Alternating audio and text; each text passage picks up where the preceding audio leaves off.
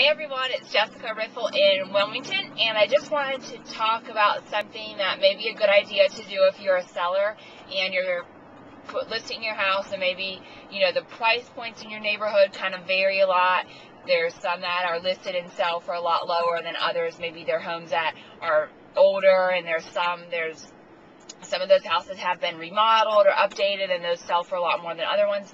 A really good idea, something to do that a lot of agents, listing agents and sellers don't do, is to go and look with your agent, go look at each one of those houses in your neighborhood that's currently for sale on the market.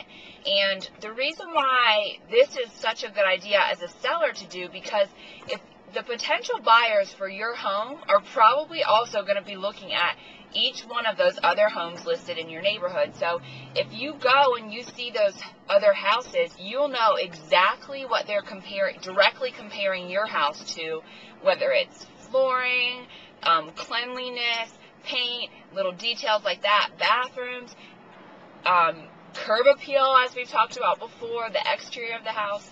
But without actually going and seeing those houses in some of these neighborhoods where the houses are older, and like I said, some have been redone and some haven't, without actually going and seeing those homes, it's really hard sometimes to understand what the buyer is looking at. So that's a really great idea to do. It'll help you, give you an idea of what you're being compared to, and it should help you zone in on a price that's perfect for your house, that'll get you the most money in the shortest amount of time. And of course, that's always our goal when listing a home. So I hope everyone has a great afternoon and a wonderful weekend. You can always email me with any questions or comments at jessicariffle@seacoastrealty.com. Thanks so much for listening, and have a great day.